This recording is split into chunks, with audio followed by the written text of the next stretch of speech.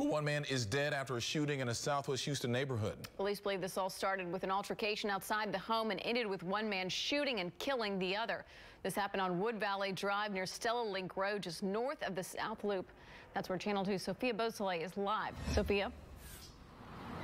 Well, police say they are still looking for the suspected shooter, and they tell us that he and the victim were riding in the same car. They pulled up into this driveway of this home that is actually for sale and vacant. They got out of the car, something went wrong, and then he shot the other man.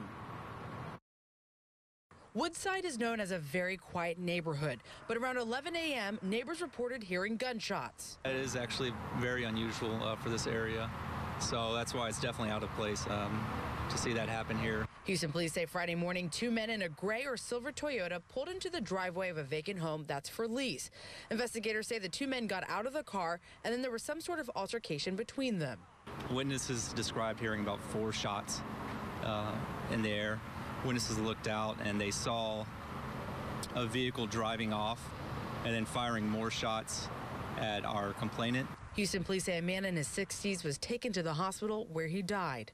Angela Smith received an alert on her Next Door Neighbor app about the shooting that happened on her street. I came home, a police officer escorted me to the front door, and I walked inside and just immediately, I don't know, instinct, I went over to that window and I saw glass all over the floor, so I pulled open the blinds and yeah, the whole window's broken. Police say they found bullet fragments in Angela's home and there's surveillance video of the glass breaking.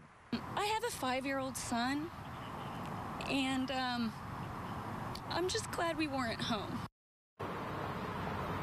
And police say they are still very much looking for this suspect. They say the last thing that he was seen driving in was a gray or silver Toyota. Now, there is surveillance video of the vehicle. We have put in a request to HPD to get that footage so we can get it out to you all so that if someone sees it, they can contact police as soon as possible.